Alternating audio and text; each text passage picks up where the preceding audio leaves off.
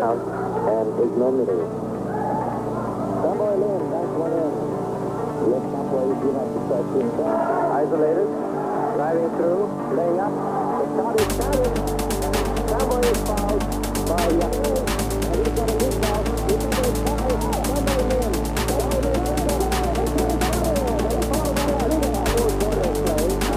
Everybody straight up. And there's some 50 seconds left. Always the somebody doing one. And trying to somebody in, double A two. Double contact. Team Pilipinas taking on world number 6 Brazil in the FIBA 3x3 World Cup at the Philippine Arena. Christensen Partner, sword and all going strong to the cup and won. That kind of set the tone for the rest of the team. R.R. Pogoy hits his second basket from deep. Pilipinas up 6-1.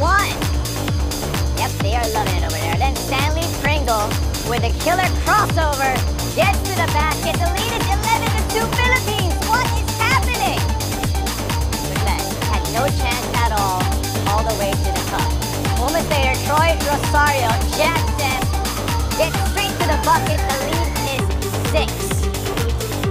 Then Pringle with a keezy, leading the Brazilian defender, and it's 15-6 for the home team. Let's watch that again.